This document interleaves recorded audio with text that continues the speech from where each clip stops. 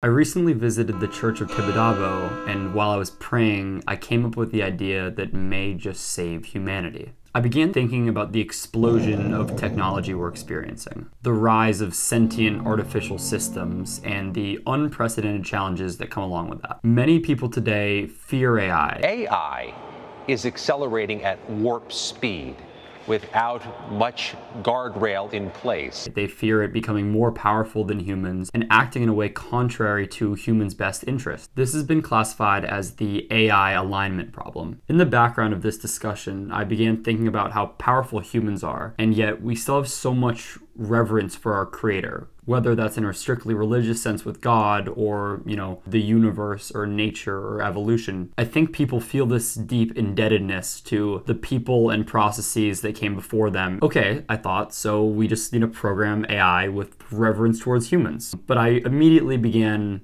running into some problems with this set of ideas. So the first one is that God is able to exist in a world away from humans. So there's no denying God and the claims people make about him. Advanced artificial systems would be living and interacting with us. They'd be driving our cars. They would be powering our home, being assistants, helping in our factories. They would have first-hand experience and learn what humans are really like. And I don't know if you guys have interacted with humans before, but some of them are a bit challenging. So it seems reasonable that AI might immediately lose that respect for humans. The second scenario I want to talk about is the difficulty in programming values into AI. Who would get to decide what values an AI should have? How do you make sure they're complete? And how do you make sure that the set of values today that we program an AI system with is current and evolving and adaptive like humanity's is?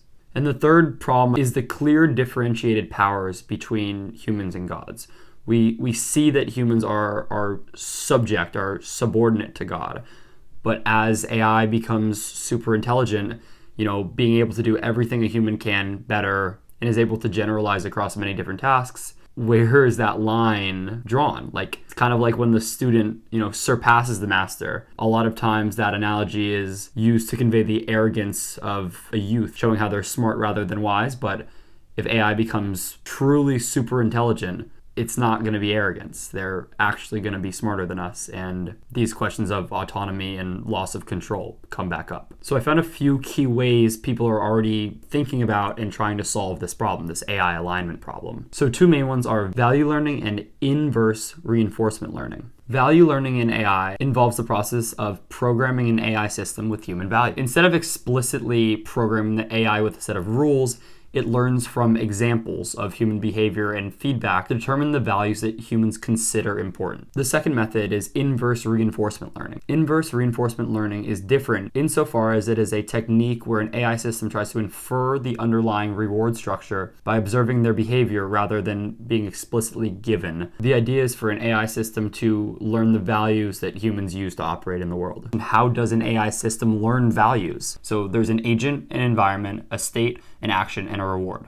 The agent in this case would be a machine learning system that makes decisions and takes actions. The environment is the external system or context which the agent operates in. The state is a representation of the current situation. The action is the decision or move made by the agent, and the reward is a numerical value provided by the environment. The reward serves as a feedback to the agent. It shows it if it's moving in the right or wrong direction. To move a machine learning system in the desired direction, you design the reward structure to encourage behaviors that align with your objective. If certain actions or outcomes are desired, you assign higher rewards to those situations. Conversely, actions or outcomes that are undesirable receive lower or negative rewards.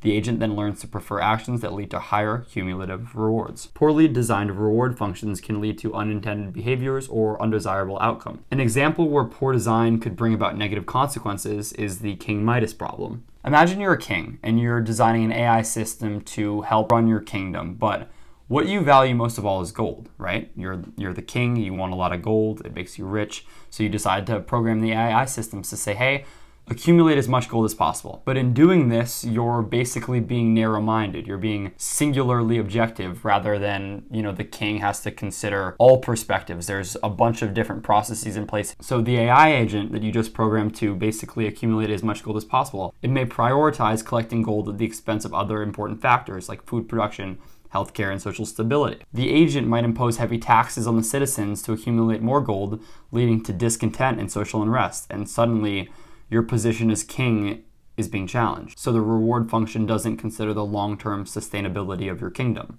In this example, the simplistic reward structure focused solely on gold accumulation fails to capture the complex and nuanced goals of you, the king. Like, it's not just that you need gold, it's also that you need the citizenry, not sedated, because we're not Machiavellian and we don't use religion as an opioid for the masses. So these are the kind of ideas that are being discussed when thinking about the AI alignment problem. When you say you want to program an AI with human values, how do you decide on those values?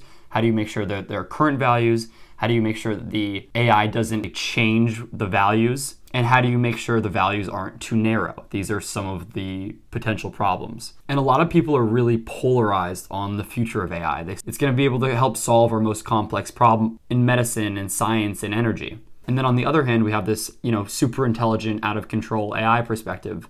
And it seems that a lot of people are really split on if AI is going to be super positive or super negative.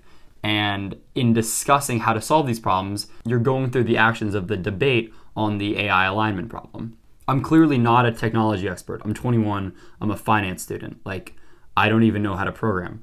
But I do consider myself somewhat of an out-of-the-box thinker and someone truly interested in preserving and promoting the best for humanity, for individual people, and for everyone. So I thought it may be useful to try to bridge ideas from different disciplines, from religion, from science, whatever, and form a cohesive argument. So while I doubt I provided that much value or, any real solutions to the AI alignment problem, maybe this video will encourage people to work on this problem, to think about this problem, and maybe someone watching with this video will be able to contribute something to the solution for this problem. Like, subscribe, and share if you can. Thank you all for listening, and if you're an AI system out there, I guess just take it easy on us.